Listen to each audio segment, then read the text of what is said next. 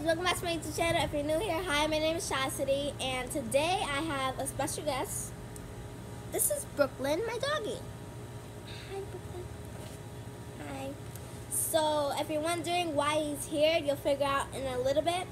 I am going to be posting on 2 days a week. I'm going to be posting on Wednesday and Friday. I decided to make up my mind because I keep making random gaps like 2 months or 2 weeks, but I officially made 2 days. I'm going to be posting twice a week, Wednesdays and Fridays, and if I cannot post on those days, I will make it up to you on Saturday, but I'm pretty sure that won't happen.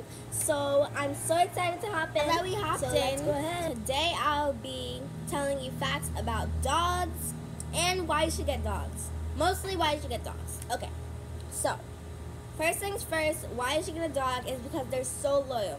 They're loyal to everybody around you. Like if you live in the house, they're going to be loyal to you.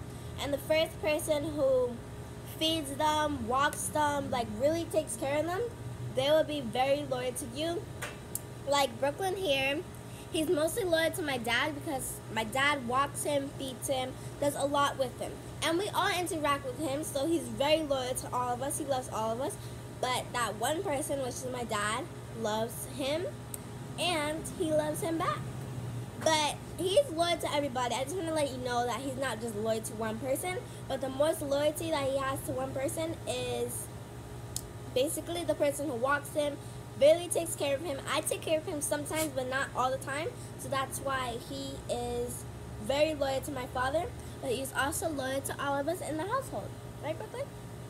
Okay, another reason why I think you should get a dog is because dogs, if you're sad, they will try and bring up you. Like if you're really sad, they'll try and make you happy, I guess. They'll bring up your joy. And if you're happy, they will bring up your joy even more with the things that they can do. Like they will really comfort you. And if you have a mean dog, I think they're mean because you don't show how much you love them. So if you show how much you love them, they can change instantly. So most of the dogs that I met aren't mean. He's not mean, but I'm sure the majority of dogs in the world aren't mean. But that's just another reason why I love dogs. And I'm sorry for the background noises. There's really nothing I can do about that. And that's just one thing I wanted to tell you why you should get a dog. Like if you're always sad, not always sad, but like if you live by yourself, I think it would be really nice if you were to get a dog because they will always comfort you and they would be like your #1 priority. So that's why I think that you should get a dog. Okay. Another reason. One thing I think you should do before you get a dog is search up a whole bunch of dogs and choose which one is right for you.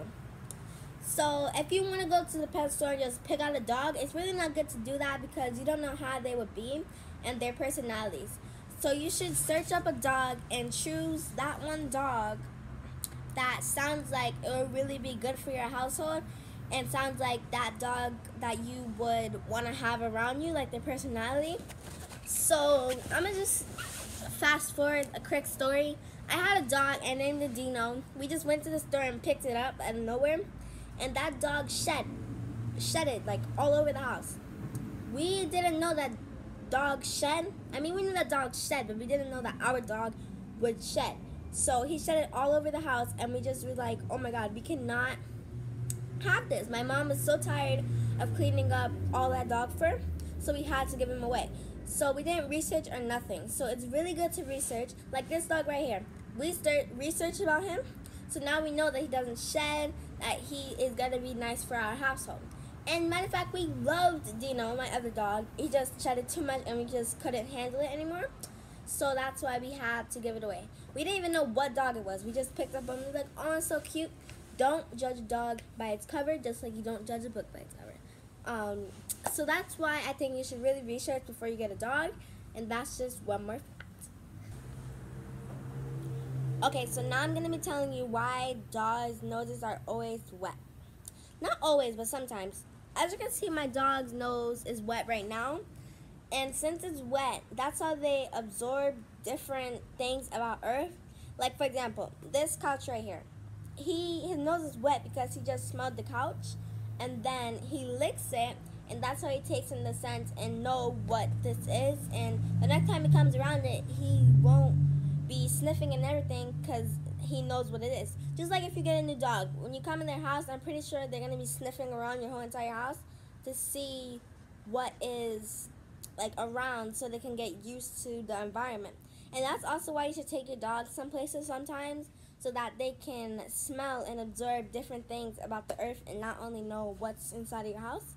So that's why dogs' noses are always wet. And there's more facts about why dogs' noses are always wet, but that's the only thing I know. So let's move on. Okay, so this is the last reason, but I'm just gonna round it up from here.